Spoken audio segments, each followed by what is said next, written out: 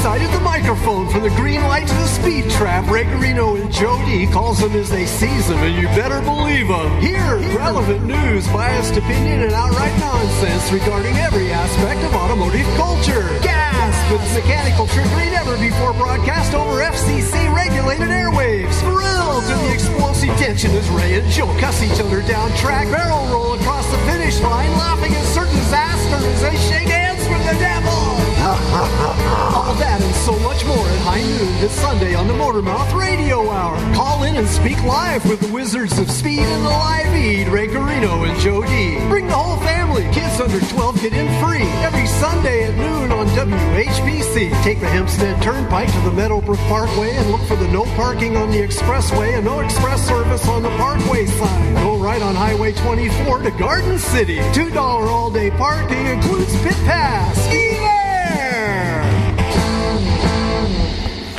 All righty, teens, queens, guys in blue jeans, everybody out here with umbrellas and raincoats. You're listening to Motormouth Radio, Long Island's only automotive talk show. Yeah, we're in a garage.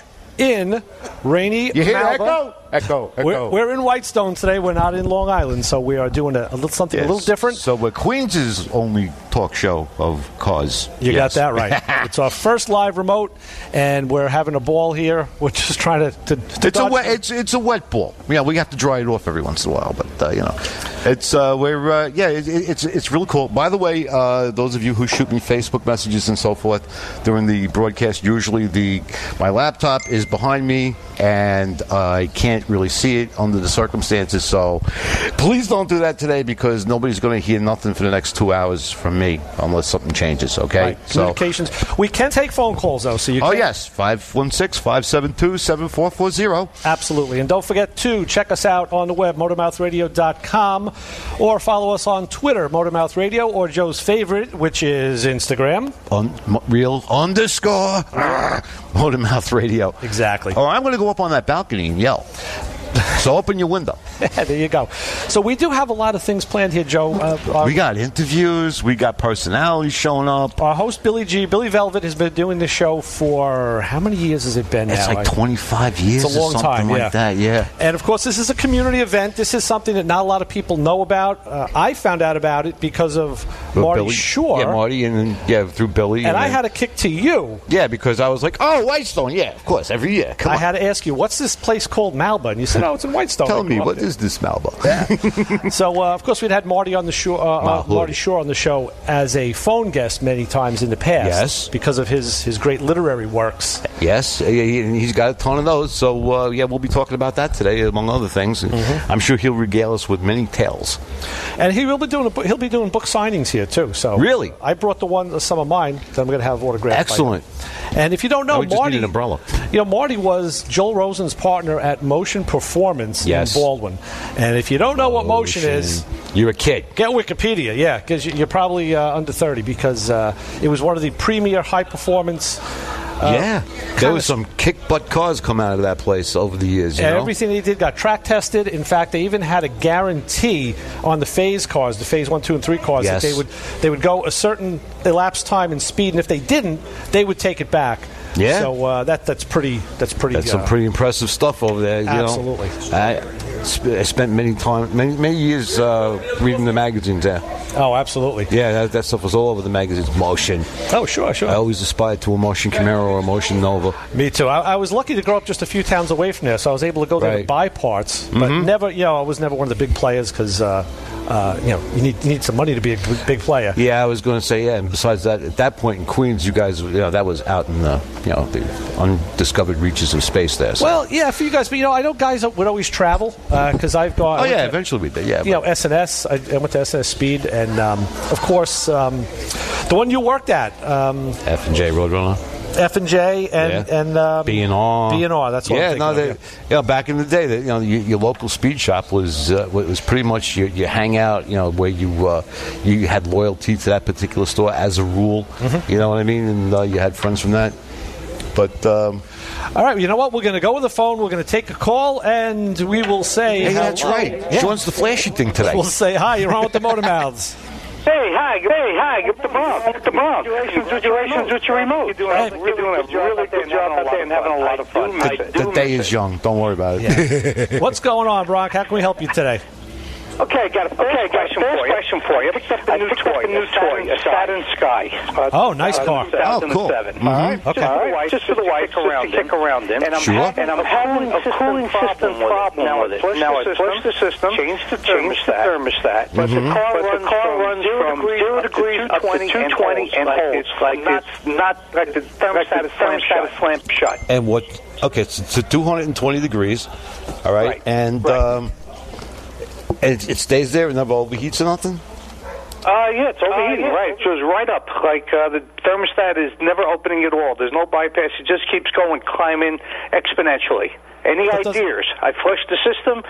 When I changed the antifreeze in it, it was crystal clear. It was pure, nothing in it, no shavings, no metallic, absolutely nothing. It was perfect. But they're making the T sign, which is like thermostat. Which is I spent. Wait a second. Now, as far as that goes, what happens here is it's definitely 220 degrees. Yep, go 220 it stays. The electric fan is kicking in, so I checked that. I threw the air conditioning on. Fan kicked right on with it, so I kind of eliminated that. And you have antifreeze in there, right? At the proper mixture? Yep. Okay. Right. It's just sitting at idle. Just idle, and it goes right up. Not even driving it. You don't even have to drive the car. As soon as you start it up. When I ran it, to get the air out of it, it just kept going up. And yeah. Bronk, what is the boiling point of antifreeze and water? I'm sorry? What is the boiling point of the boiling temperature of water and of a proper coolant mixture? It could go up to 260, 300, depending on the mix. Okay, so you're boiling the 220. Yeah, and it's actually boiling in the tank. 15. What's wrong with that picture? I wish I knew. Then it ain't boiling. What? Then it ain't boiling. Then you have some type of, you may have like a head problem or some cooling system problem, because if it's boiling, what you see, or it's got a hot pocket. I was thinking of an airlock, but also kind of a steam pocket. Yeah, hot pocket, see. Yeah, you're thinking of breakfast, Joe. Come on. The hot pockets. Yeah, but... what I did when I put the thermostat in... Right. I use the old-fashioned thing. You put tildes to keep the thermostat open to help purge the air out of it, so when you start it up, when she starts to belch, it kind of gets all the air out of the head, out of the cylinders. It does about 60-70%, and then you run it, through 3-4 cycles, and it's supposed to purge all the air, but it didn't make a difference. Doing this before? I'm sorry? Doing this before before you got the car? We're getting a double feedback. So I'll only say half words? Now, the question is, was there a pre-existing condition on that car, Bronk, that you know? It could be. It's very possible. Figured maybe have a direction. I'm going to go see my friends down at Chevrolet tomorrow and talk to them and see what they have any ideas with.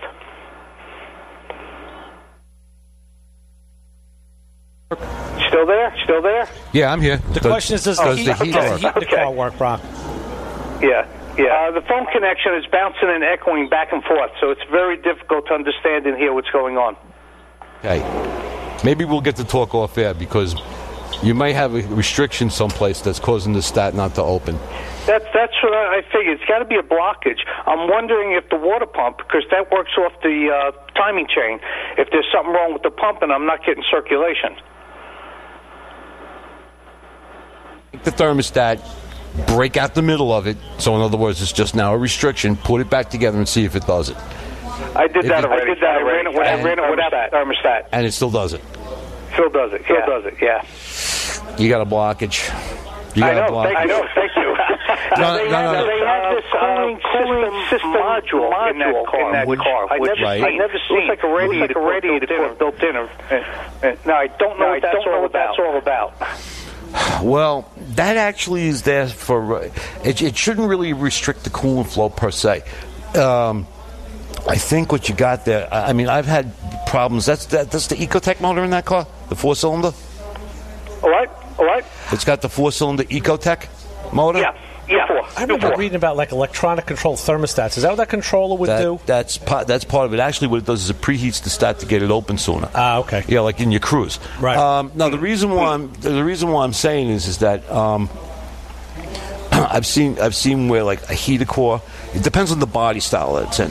Where like believe it or not, certain what you wouldn't think of immediately, like say like a J body, like a Cavalier, if the heater core was restricted, it doesn't let the thermostat get hot. And then of course that would cause it to overheat. And the thing to do there is yank the stat, and of course if it stops doing it, okay, you're good. On your case though, if it's still there, how does the car run? Does the car run okay? It runs beautiful.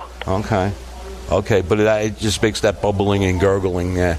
Because what it sounds to me like is that you've got excessive gas, and not the kind that you're going to fix with Tums or nothing. He's been charged with that before. Yeah, I wasn't going to go there. Not the first time. Well, thank you, Ray. No, when something starts bubbling at the below the temperature like that. That usually means that there's either a hot spot or there's exhaust gases. Now, I worked on a Chevy Cobalt, a Cruise, with the small version of that motor. That basically what would actually happen is that it could actually see smoke coming out of the O2 sensor hole because the guy overheated the car. All right, like one time too many. And then the next thing, we got everything back together, the thermostat worked or whatever, but it would actually blow smoke out of the O2 hole. It cracked the head. Oh, jeez. Did you get a good deal on the car? Yeah, I paid $5,000 for it. The car came out of the showroom, 8,000 miles, immaculate. Yeah. I would suggest at this point, have a talk with the guys at GM because they have a different aspect on things. They're going to see that motor a lot more. But I'm going to do a little research myself. But I have a funny feeling that you may have a crack in something. You know what I mean? Because there was no water coming out of the exhaust, no water in the oil whatsoever. There was no telltale on the radiator cap. Sometimes when you get exhaust gas, you get that little brownish, mucky stuff on the radiator cap. Everything was crystal clean in it. That's got an expansion tank, right? It doesn't have a traditional expansion tank, yes. Right. Okay, what you do is take one of the hoses off from the radiator, take the old school vacuum fuel pressure gauge, put it on there. All right? You got to run the car while it's cold out. You know what I mean? Yeah. And see if that builds pressure when you don't when the car is cool. Because if you do, you've got some type of combustion leak. Well, I figure I'll talk to Chevy. I'll give that a try. And the worst comes to worst at this point, here's the keys, here's the call. You may have some type of issue. Combustion leak. You know what? I'm going to do a little thinking about this too because we got to work on this phone connection here. All right. So I'll get back with you, Bron, because I love head scratches. You know that. All right, guys. Have a great day. I will catch up to you later. Thanks for all the help. You guys are terrific. Keep it up. All right, cool. Brock. Thanks. Bye-bye. So long. All right, that was an interesting problem from out in Nevada on Motor Mouth Radio here at the Wet and Wild Malba show up in Whitestone. Well, as we sort out our phone issues, we've had some issues with that area just in the past, but there's a problem, a perfect example of buying something in good faith and it looks great and you don't know what you're getting into because there's a whole... I have a funny feeling that's why he got that car for that deal. Exactly. That's why I like to buy the cars that don't run or, like there's a hole in the side of the engine. Like, what you're going to fix. There's no two ways about it. But, yeah. I mean, there's nothing... when it comes to stuff like that, this is the kind of thing where after somebody's done the basic checks, all right, I would get on like ITN or maybe Identifix, depending, and I'd see what other people have run across with that because that car does have a semi-unique cooling system with the cooling system module. Yeah. But those they give names to things that don't necessarily. They're not high-tech moonshot stuff. Right. You know what I mean? So in a situation like that, you start getting suspicious of it when you really don't have to. Yeah. What year did you say that was? 07. 07. Yeah, I'm going to have to take a gander at that because I've never had one of those in shop. They're not very they're not very numerous. You know what I mean? In some neighborhoods, you see cars like that. I guess out in the west, in the warm and nicer weather, you would have some type of more exposure to that, but